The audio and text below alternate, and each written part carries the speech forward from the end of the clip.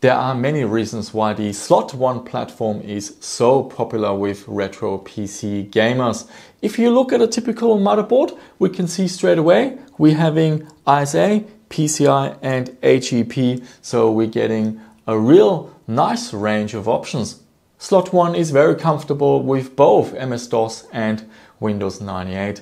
Let's say you want to build a machine with a focus on MS-DOS. Well, you will really appreciate the ISA slots. You can use a Sound Blaster 16, for example, with excellent compatibility. And for the graphics, something like an S3 Trio 64 or Verge will give you really nice DOS compatibility. If your focus is more on Windows 98, you can use the AGP slot, use something like a Voodoo 3 or a NVIDIA GeForce or ATI Radeon, and then you can use the PCI slots for a Creative Labs Sound Blaster Live Audigy or Audigy 2 card.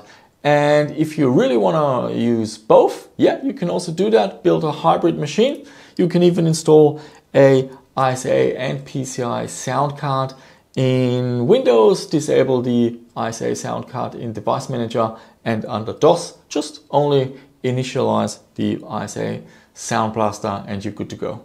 Because of this flexibility, you can cover a wide range of games. Now, there are edge cases where a different system is better. For example, if you want to play very old speed-sensitive games, you're better off with the Socket 7 platform, a Pentium MMX processor, because that one has certain CPU flags that you can manipulate through software to really slow it down to 386 and 486 levels. The other edge case is if you want very high performance, then you're better off with an Athlon 64 or a Pentium 4, for example, playing Total Annihilation at 1080p. That is very demanding. But the Slot One system is not slow at all. You can get Pentium 3 processors up to 1 or 1.1 gigahertz. That is very fast. And at the bottom end, a Celeron 266 is as slow as it gets.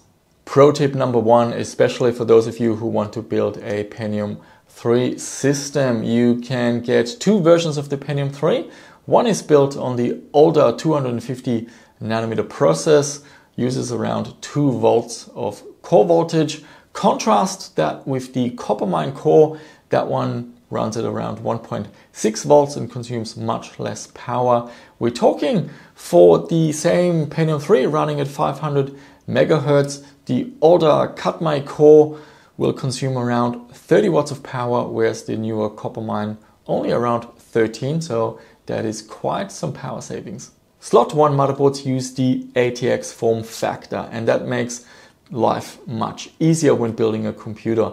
I just whip together parts on a test bench, but not everyone is like that. Most of you want a proper tower or desktop case. And here, if you have an AT motherboard, the options are much more limited. ATX also means a nice layout for cable management. I've seen some of your builds and they're absolutely beautiful, putting them in a modern case with nice fans. You also get the benefit of the ATX power supply. So you can rush out, buy a modern power supply with high efficiency, and it will work just fine with this main board. Many modern power supplies, when you're not loading them too much, the fan will actually stop rotating, so it's nice and quiet. And also a technical detail about computers and power supplies. The older computers, they used most of the current would come from the 5 volt rail. This is different. Modern power supplies use most of the power from the 12 volt rail. In some cases that can cause issues, especially if you're building an AMD Athlon or Athlon XP. Some of these processors can pull up to 70 watts and modern power supplies just don't have enough current on the 5 volt rail. The good news is with Slot One, you will not run into that issue.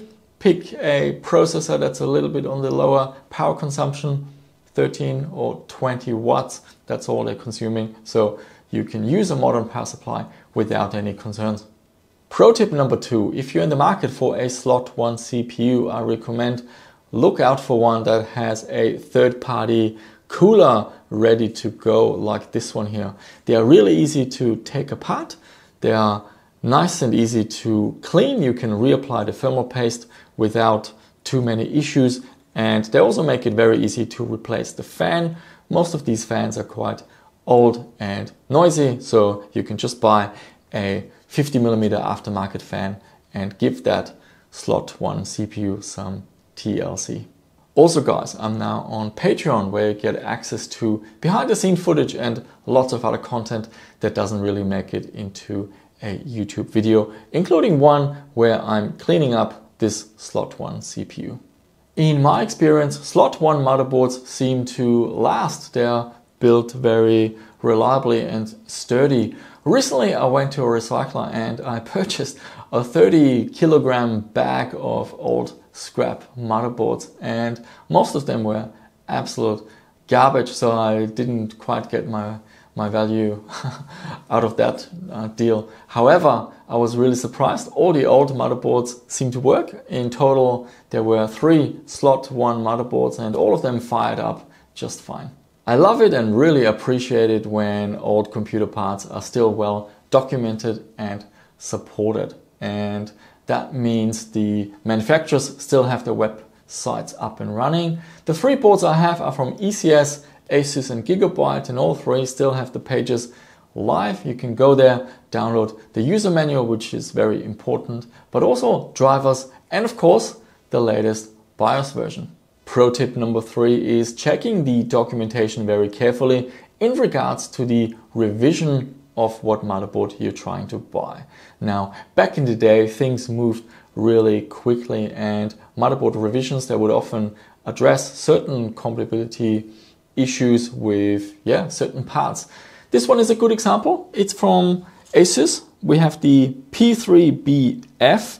This one is revision 1.04, and if you go to the Asus website and have a look at these supported CPUs, you will find that if you're using a Pentium 2 400 or something like that, it will work on all the PCB revisions. But if you're trying to run a Pentium 3 800 MHz, then the documentation shows that you want to have a motherboard with revision 1.04. Slot 1 motherboards are also very easy to work with, so it's a good entry for a beginner into retro PC gaming. If you've ever built a computer, the ATX form factor, it will look very similar. From the front panel headers to where you plug in the power supply. You get USB PS2, so you get sort of a bridge between old and new, making it really easy to work with. Instead of jumpers, most motherboards are configured through DIP switches. A worst case scenario is the good old 486. For example, if you have one that takes a DX4 processor, there are so many jumpers for the voltage, the frontside bus, the multiplier, as well as the cache size. If you don't have the manual that comes with your motherboard, then good luck. It will be quite challenging to get it going. With slot 1, this is much easier. Look up the CPU in the manual, configure the DIP switches, and off you go. However, most of these motherboards have auto configuration, automatically detecting the settings and the voltages, or letting you dial in settings through software in the BIOS. Pro tip number 4 is read the user manual very carefully, especially the section explaining all the jumpers. There can be some surprises in there. For example, this motherboard is from Gigabyte. It's the 6BXC. This one has a few interesting jumpers. One of them is a turbo mode, and you want to set that jumper if you want to run the frontside bus at over 100 MHz. The revision 2.0 of this motherboard also has a jumper if you're using a Voodoo 3.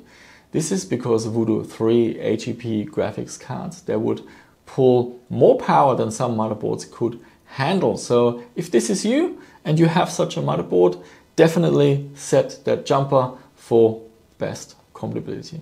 One of Intel's best chipset, you can find it on the slot 1 platform. It is nothing other than the famous Intel 440BX chipset. It is very mature, stable, reliable, and it is also loved by the community thanks to overclocking. So back in the day, a very popular way to get more performance was buying a Celeron, specifically the Celeron 300A, a 66 MHz frontside bus CPU. Configure the motherboard to run at 100 MHz, and then you would have performance at the level of a much more expensive Pentium 2. The 440BX chipset has such a good reputation that you can find it in many virtual machines and emulators. For this reason, I urge you, if you are on the market for a slot 1 motherboard, insist on an Intel 440BX chipset. There are motherboards with the VIA chipset. Now, they might work, and if you really have no other option, well, it's better than getting punched in the face. But really, Intel 440BX, this is the chipset that gives the slot 1 system the stability, the maturity, the compatibility, and yeah, it's just part of the whole adventure. I don't have one here to show you, but another nice feature about the slot 1 platform is the socket adapters. So if you take slot and socket and you mash them together, you get these adapters called sockets, and they will let you use socket 370 CPUs on slot 1. And yeah, why would you do that? Well, high clocked slot 1 Pentium 3 CPUs are really hard to find. For example, the 1 GHz model with the 100 MHz frontside bus. Yeah, good luck finding one. However, the equivalent version on socket 370, yeah, you can pick them up for a fairly reasonable price. You just have to find a decent socket, and there are many versions. The big manufacturers like Asus, Gigabyte, MSI, they would all make their own sockets. And yeah, pro tip for this one, make sure you get documentation, or at least the jumper settings are written on the PCB, because otherwise it's really hard to figure out yourself. And finally, the slot 1 platform is so popular and loved because of nostalgic reasons. And you can't argue with nostalgia. It is just an emotion that is very powerful. For example, in my situation, I did have a Pentium 2 300 back in the day. I had a Voodoo 2. I'm not quite sure what my main GPU was. And for the sound, I believe I had a Sound Blaster 16 plug and play or something like that. And yeah, that system, it was absolutely fantastic.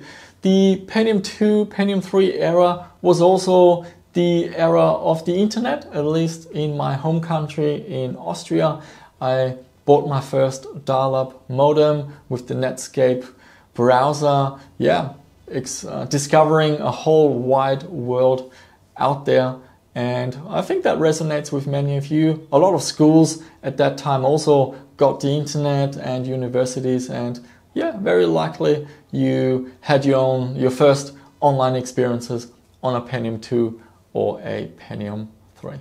So guys, we had a look at the slot 1 platform, and I shared with you my take on why this system, this platform, these CPUs, these mainboards are so popular and really sought after in the retro PC gaming community. I would love to hear what is your take on this platform. Do you have a slot 1 machine as your main retro gaming PC, or do you prefer something else? So share your stories down below. I love reading them.